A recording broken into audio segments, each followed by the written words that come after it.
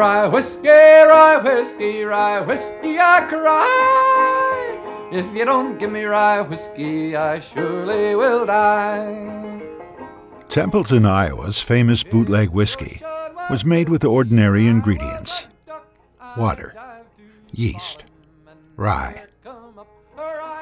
But the ingredients in Templeton's bootlegging story are far from ordinary. Immigrant pioneers who built a tight-knit farming community on America's western frontier. A war in Europe against the German Empire that led to a war in America against German Americans and the beer they loved. Pro-prohibition vigilantes who were equal parts bigots and buffoons. Runaway juries who acquitted bootleggers despite overwhelming evidence.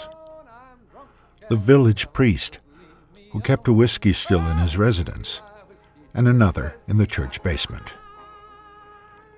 Pigs who ate whiskey mash as forage until they were falling down drunk. An unassuming merchant who became the Fed's secret informant. An undertaker who ran booze from Templeton to the big cities in his hearse. Hog houses that house no hogs, just 500-gallon whiskey stills. A mayor who spent his days citing drunkards for public intoxication, and then his nights bootlegging.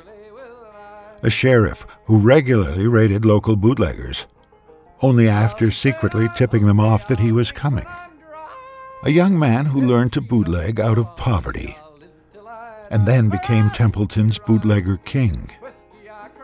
And a federal prohibition agent who would hunt Templeton's bootleggers through 3 decades.